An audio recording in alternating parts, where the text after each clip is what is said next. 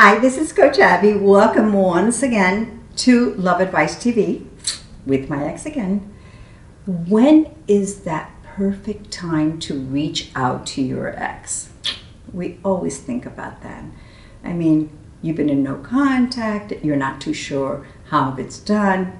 You know when you reach out to your ex? When you're confident about yourself. You never, ever, ever reach out when you feel less than, because your less than is what brought you to what has happened. So, what is less than? Less than is when you think that, oh my gosh, he's on a pedestal, blah, blah, blah. Let's remove him from the pedestal. Guess what? And remove yourself from the pedestal. No one needs to be on a pedestal. Everyone needs to be literally equal up to a certain point. So how do you reach out is when you feel that certain times has passed and you're confident in yourself. Men, women are so attracted to confidence. We cannot at all show anyone that we are less than because we're not the prize then. You need to always be the prize. And that just takes confidence. It's very simple. It's not as difficult as we imagine it. But unfortunately, we go into the situation that, oh, my boyfriend, he did this, I did that, and blah, blah, blah. And this. No, we need to completely remove ourselves from that and show him, her, a very confident person. It's very attractive. It's very seductive.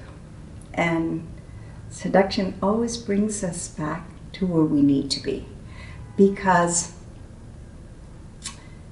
pride and ego and all these things that go in with relationships, unfortunately, they don't really work on our behalf.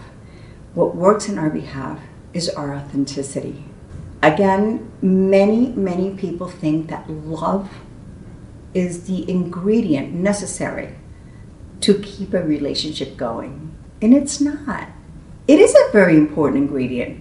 But you know what the important ingredient really is? Happiness. To make each other happy. How do you do that? Being authentic. Being yourself. Being honest. Being expressive. So I think that when something happens like this and all of a sudden he reaches out, she reaches out, guess what they're going to find? They're going to find a really great person on the other side of the line. And they're going to find a person that's embracing. And it doesn't make you weaker, it makes you stronger.